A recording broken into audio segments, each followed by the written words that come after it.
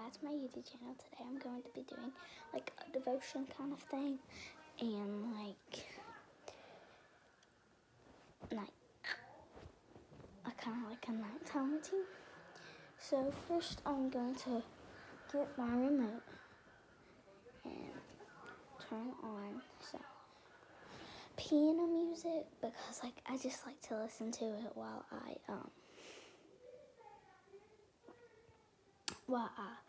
like do my devotion. It's really soothing, and yeah.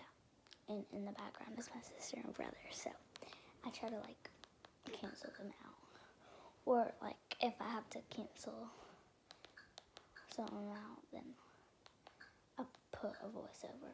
So yeah.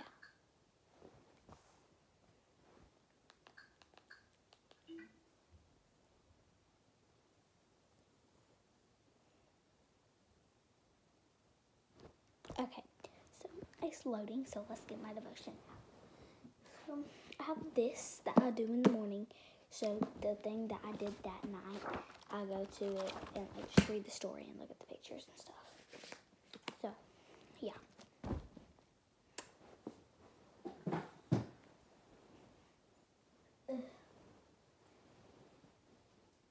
So this video is kind of just journaling.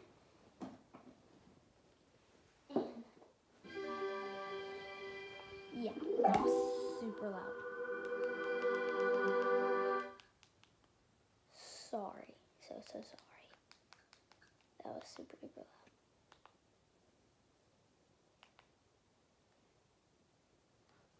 Okay, I'm just gonna keep my thing on. Because my show on. Because it's like just easier.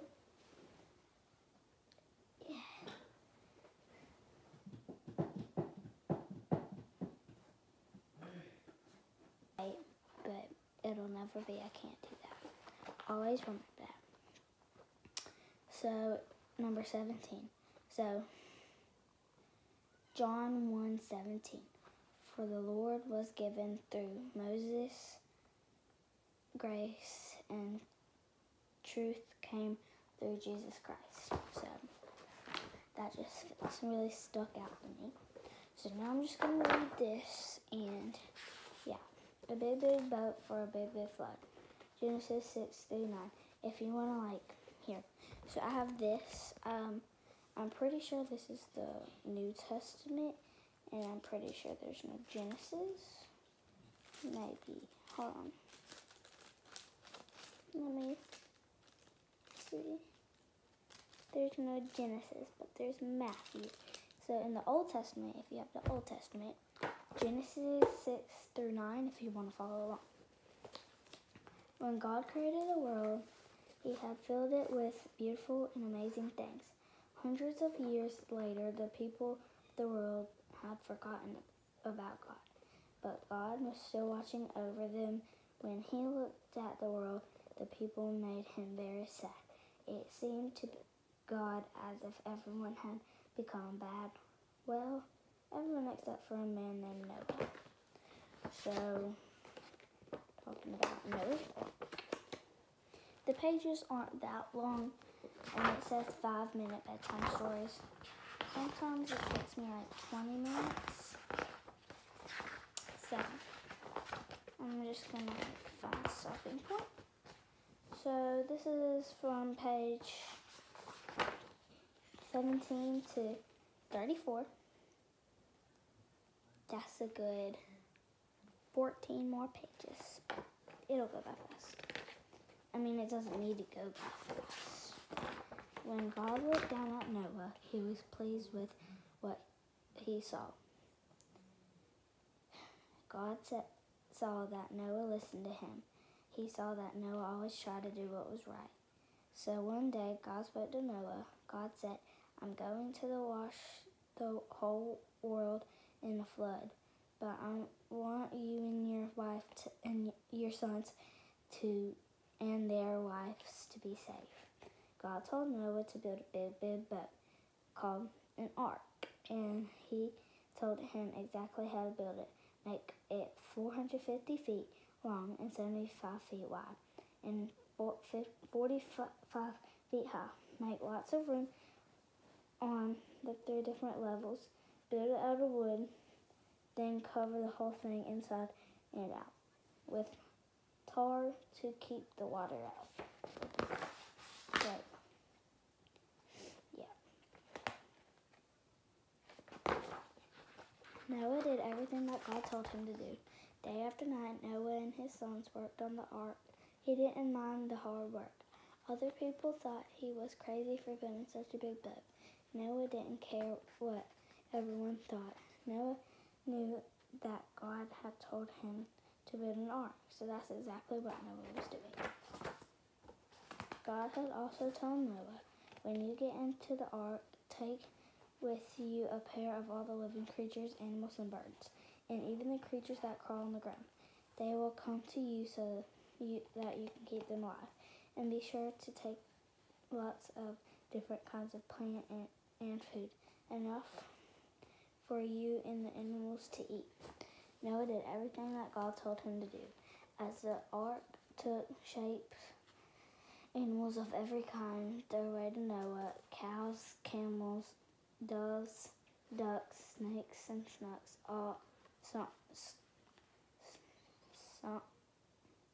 skunks, all gathered around the man whom God had chosen to keep them safe, which would probably be Noah.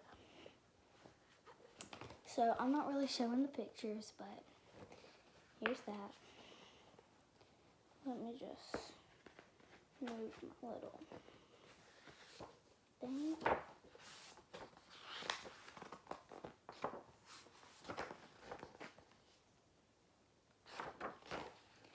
When the time came, God said to Noah, "Go into the ark and take all the animals with you.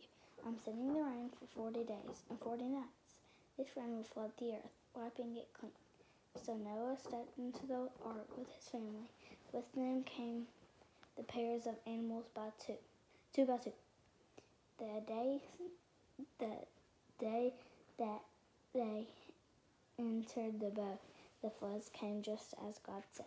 The skies opened up, a huge pounding raindrops fell to the ground. Lakes and rivers and oceans burst open. Water spilled into the land.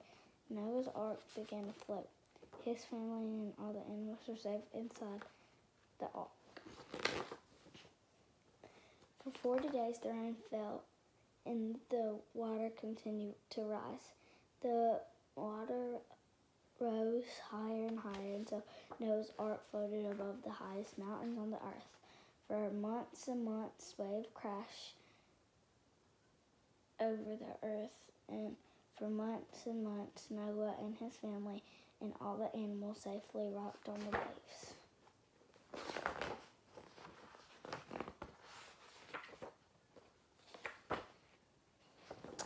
Almost done. Then God looked down at the ark and everyone inside. He knew that it had been in there with all the sounds and smells of animals for too long time. So God decided it was time for the flood to be over. He sent a strong howling wind across the earth, and the rain stopped. The water went down, down, down, until finally the ark began to rest on top of a mountain.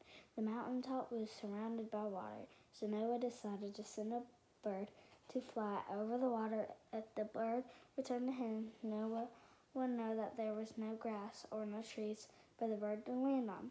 So Noah opened the window of the ark and sent out a dove, but the dove found no place to rest. It soon returned to the ark.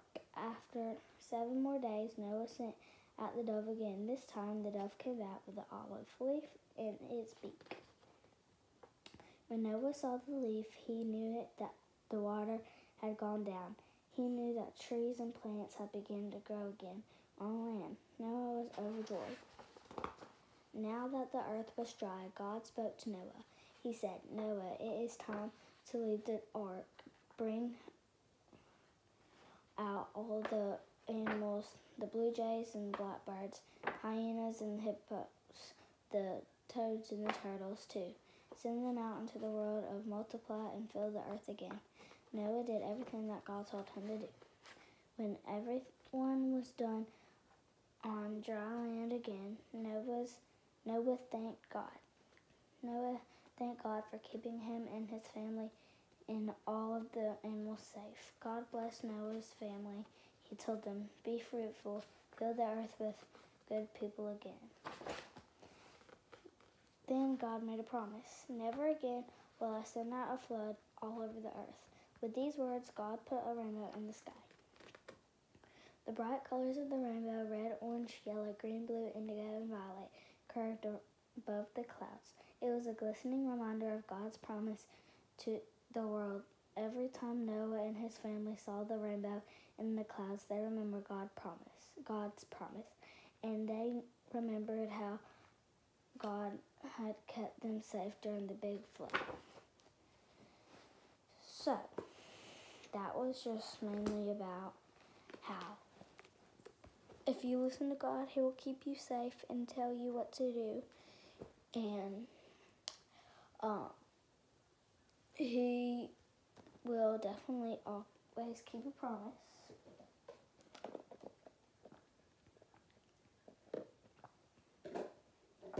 And yeah, I'm just gonna be right back.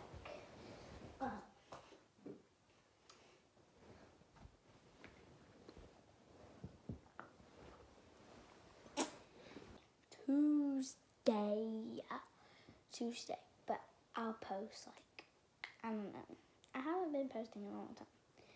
But, so, God will always keep a promise unless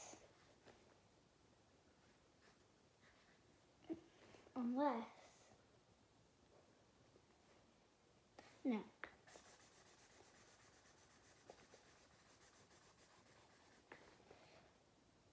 I'll always keep a promise because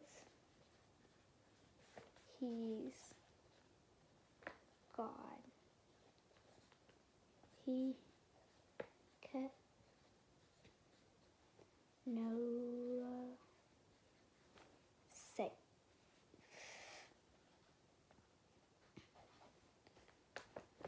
And then the part that really stuck out to me was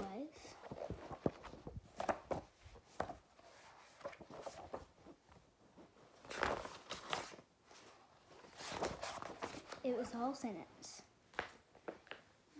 Then God made a promise.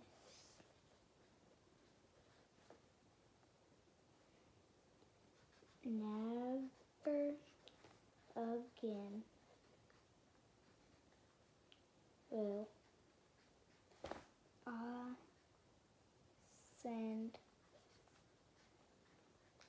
I send a flood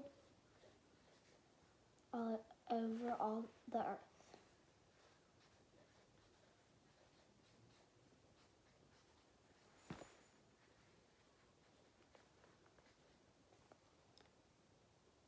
With these words, God put a rainbow in the sky.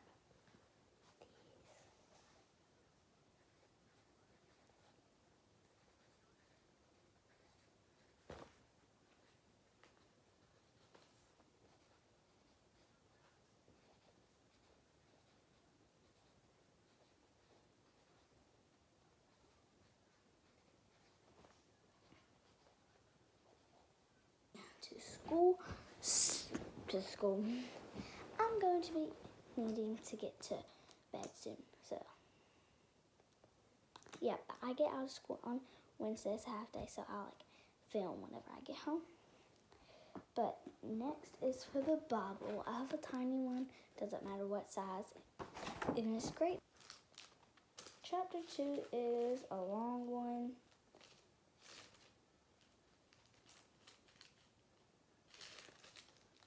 No, not a long one. It is that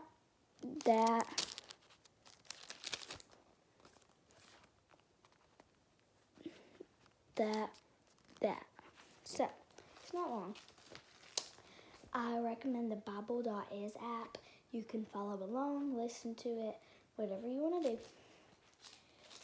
If you sign up, you can highlight it, get a video of it, anything like that. So I'm just going to start. On the third day, there was a wedding at Cana in Galilee, and the mother of Jesus was there. Jesus also was invited to the wedding with his disciples. When the wine ran out, the mother of Jesus said to him, "They have no wine." And Jesus said to her, "Woman, what does this have to do with me? My hour has not come yet." That means he hasn't come to refill the glass. So the glass represents his blood, and his blood is basically not like sin. It's like how he washed away the sin for us, how he died on the cross for us. His mother said to the servants, "Do whatever he tells you." Now there were 6 stone water jars. They were for the Jewish rites of the purification, each holding 20 or 30 gallons. Jesus said to the servants, "Fill the jars with water," and they filled them up to the brim. And he said to them, "Now draw some out and take it to the master of the feast." So they took it. Whenever the master of the feast tasted the water, now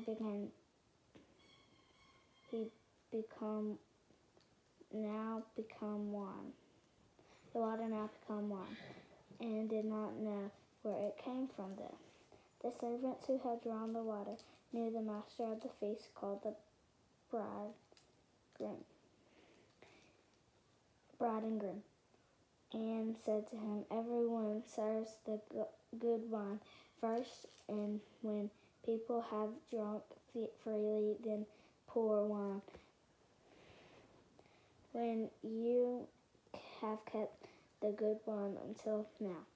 This, the first of his signs, Jesus did at Cana in Galilee, and manifest his glory, and the disciples believed in him. After this, he went down to Capernaum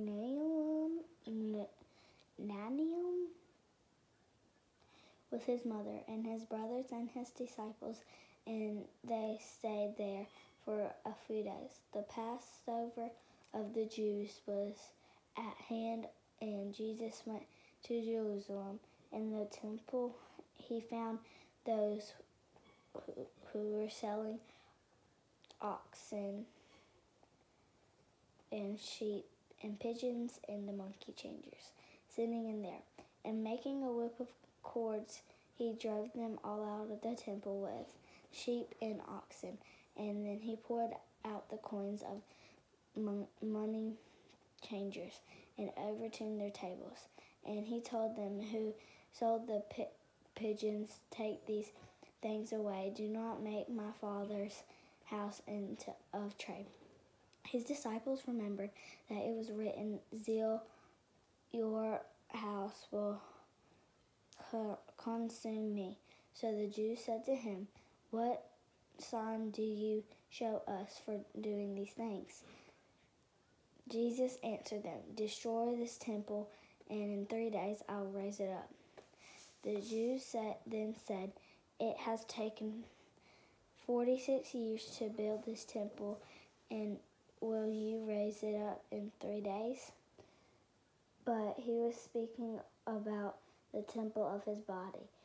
When therefore he was raised from the dead, his disciples remembered that he said this, and they believed the scripture and the word that Jesus had spoken. Now he was in Jerusalem at the Passover feast. Many believed in his name when they saw the signs that he was doing. But Jesus, on his part, did not did not entrust him to them because he knew all people and needed no one to bear witness about a man, for he himself knew what was in man. So that chapter was super good. I like that one a bunch. So that was John 2. The main part that stuck out to me was,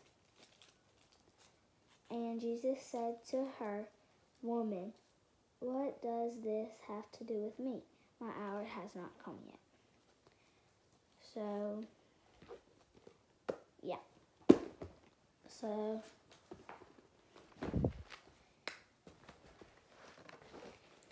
basically what it's saying is his hour hasn't came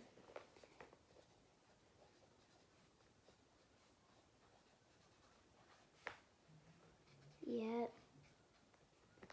So he filled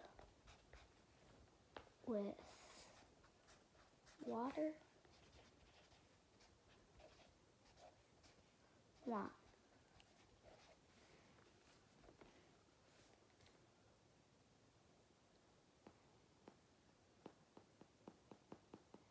So like that just means his hour hasn't came yet, so he filled water and it became wine. So now he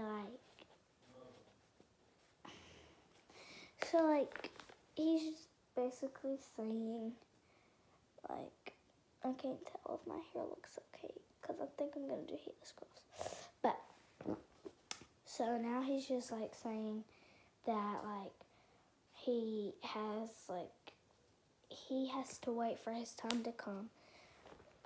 And once his time comes, he'll do that for us. So that's it for that one. Tomorrow I'm gonna do some orange. So that was Tuesday. No, this is tomorrow's Tuesday, the 19th. We get out on the 20th. So we have a half day. I think I already said that. Hold on, my thing fell. In our journal, I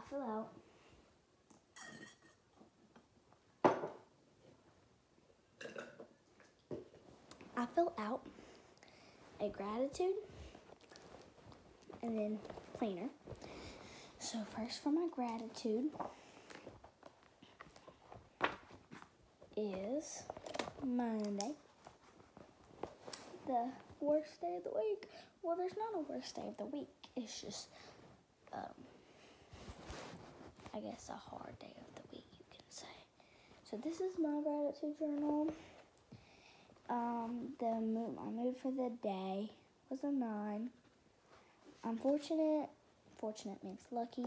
I'm lucky because I have a family who loves me.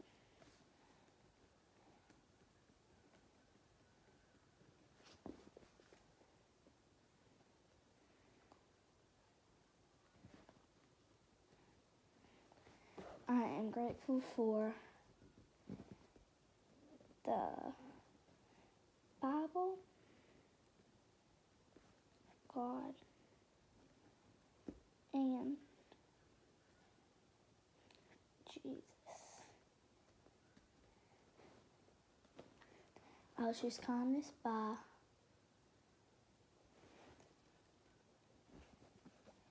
giving people gifts. Highlight of my day was probably Miss Usher's class. I was not calling out names, trust me. Miss Ramonica's class.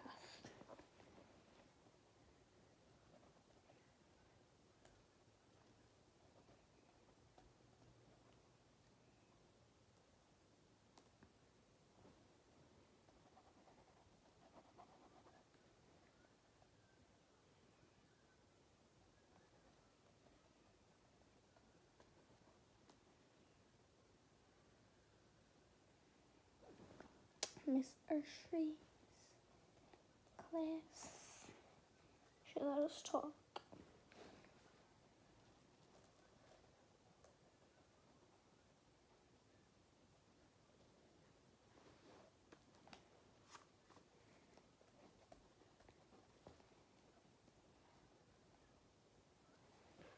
Something I'm looking forward to tomorrow. School. We have a science test tomorrow and I'm not ready for it, so yippee. And we don't have any homework this week, so that's a good thing. I'm done with this.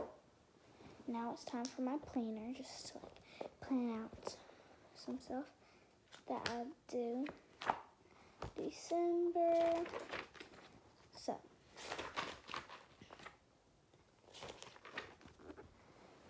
clean room, did not do that. Doing one, haven't did that yet. Have not did that yet. Did not do that. So the only thing I did is a YouTube video, which I'm doing right now. So that's kind of bad. But Tuesday, chill. That's about it. Oh, clean room. Like, that's the most important thing I really need to do. So, that's it for my journaling, y'all. And, so, yeah. Thank you guys so much for watching this video. I'll try to post this by tomorrow, but I'm going to have to do a lot of editing. So, bye. Love y'all.